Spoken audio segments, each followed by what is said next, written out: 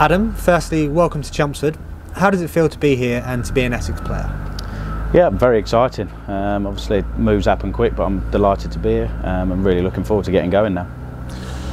I'm sure there were a few suitors when you became available, so what was it about Essex that made you want to come here and to play your cricket here? I think obviously judged by the last few years I've been very successful.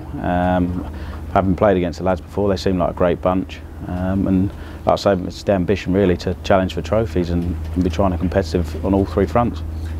And just touching on your time at Northamptonshire, you were there for nearly a decade, so I guess you must have some great memories there, and it must have been a tough decision for you to leave.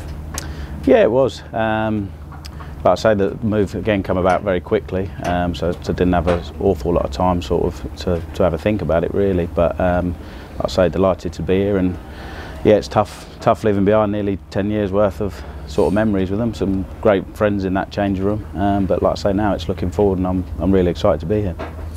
Yeah, and you signed on Monday. You know, you've been amongst it for a few days, had a few training sessions with the lads. So how are you settling in, and what are your first impressions of the group and the ground and all of that? Yep, brilliant bunch. They've made me feel really welcome. Like I say, it's been nice just to get going really, and now just looking forward to the start of the season. As we spoke about earlier, you've been at Northampton for nearly a decade. Here at Essex, we've lost some experienced players over the last couple of years. Papara, Tender, Scarter. You were captain at Northampton for 3 years, so you've got a lot of experience, and you're coming into this dressing room as a senior player. So is that something that excites you? Are you looking forward to it?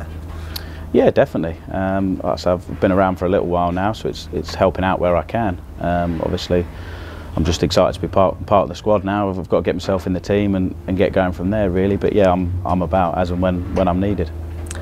And in general terms, you've been here for a couple of days now, had a look at the lads whilst training. What do you think this squad can achieve this year? Oh, can achieve plenty, definitely. Like I say, a very talented bunch, and like I say, can be competitive across both red and white ball, so really looking forward to it.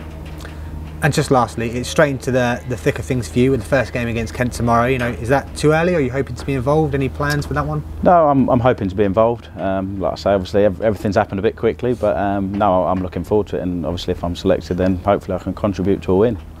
Adam, thanks for talking to us. Good luck. Thanks very much. Cheers.